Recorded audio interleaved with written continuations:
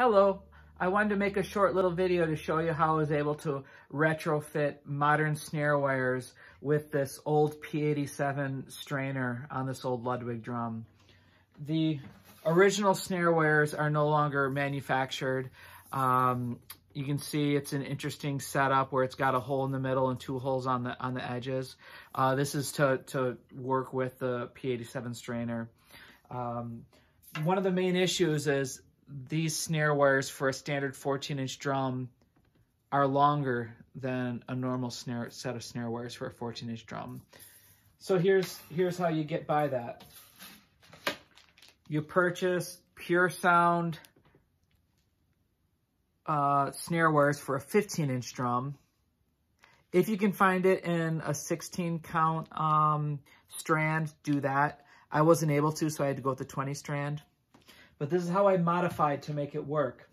The first thing I had to do was cut off a wire on either side because the 20 strand wouldn't fit through the hole in the bottom hoop, which is essential in the way this functions. Next, I had to modify the actual end of the snare wires. Do you see how the brass colored section has been cut out? This is what it would have originally looked like, just a rectangular piece of metal.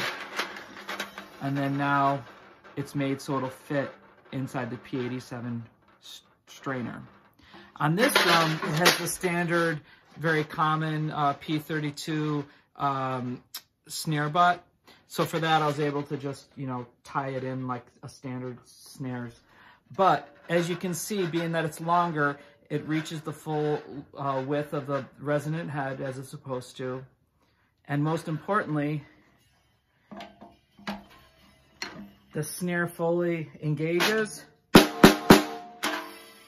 and fully disengages. I did take this apart and cleaned it and lubricated it, but this drum is now still all original with working snares.